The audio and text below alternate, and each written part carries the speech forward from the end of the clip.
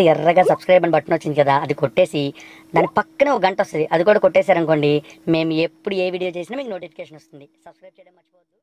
Hello friends, అందరికీ ఒక ముఖ్యమైన ఇంపార్టెంట్ అనేది ఒక అప్డేట్ అనేది రిలీజ్ చేయడం జరిగింది. సో అప్డేట్ గురించి మీకు చాలా కంప్లీట్గా చెప్తాను. సో అయితే న్యూ వేకెన్సీస్ అనేవి అనమాట. సో ఎవరైతే ఇంకా రైల్వేలో ఇంకా కొన్ని కొత్త వేకెన్సీలు కావాలనుకుంటున్నారో, ఇంకా అప్లై చేయాలనుకుంటున్నారో, ఎవరైతే రైల్వే జాబ్స్లో సెటిల్ అవ్వాలనుకుంటున్నారో వాళ్ళకైతే మంచి అవకాశం అనేది రావడం జరిగింది.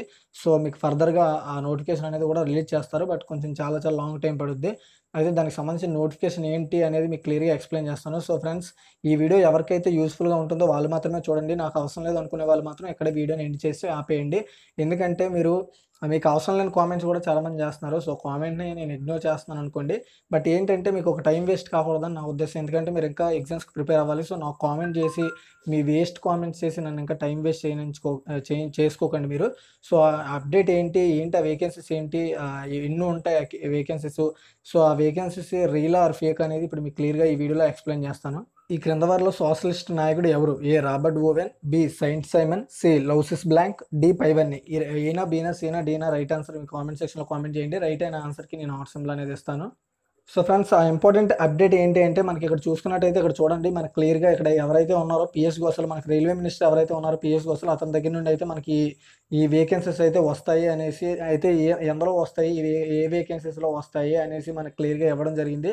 సో అదైతే మీకు క్లియర్గా చదివి ఎక్స్ప్లెయిన్ చేస్తాను. ఈ వీడియోలో ఎండ్ వరకు చూస్తే మీకు క్లియర్గా ఒక క్లారిటీ అనేది వస్తుంది.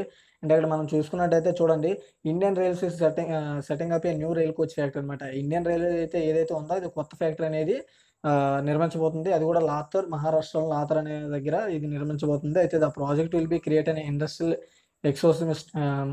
Ecosystem in the reason and generate about 30,000 jobs అండి. ఇక్కడ చూసుకున్నట్టయితే చూడండి, మనకి 30,000 వేకెన్సీస్ అనేవి ఈ ఏదైతే కోచ్ ఫ్యాక్టరీ ఉందో లాతూర్లో కట్టారు, కోచ్ ఫ్యాక్టరీ ఉందో ఆ కోచ్ ఫ్యాక్టరీలో మనకి 30,000 వేకెన్సీస్ అనేవి రిలీజ్ చేస్తారని చెప్తున్నారు.